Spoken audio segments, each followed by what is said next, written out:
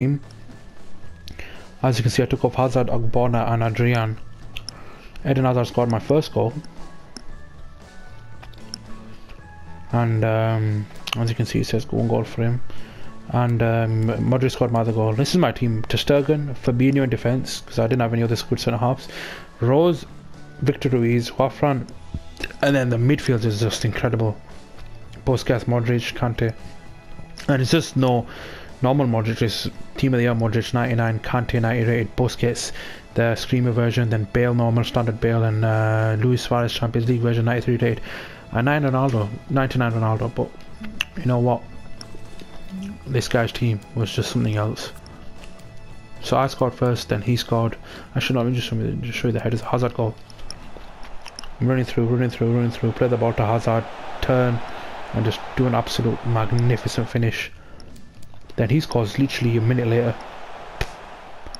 His Mbappe is just something else. Alright, fair enough, yeah. But then this. Mbappe just... It was at this point I realised, oh no, my defenders are all over the place.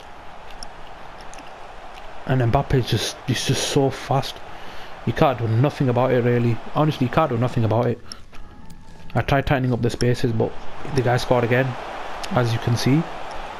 In behind my defence once again, because his front three was just something else. And then that happens. And then this goal from here is just unfair. Then I scored eventually. Made it 4-2. No really hope at this point. Just to tap in really.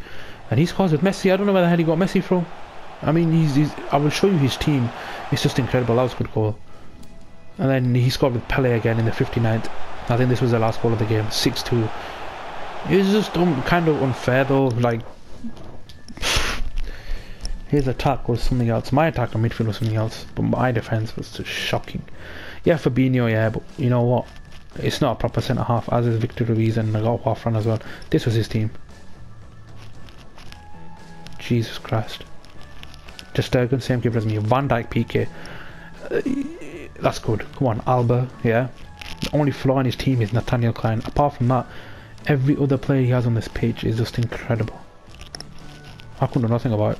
Honestly, I couldn't do nothing about it. Fair dues.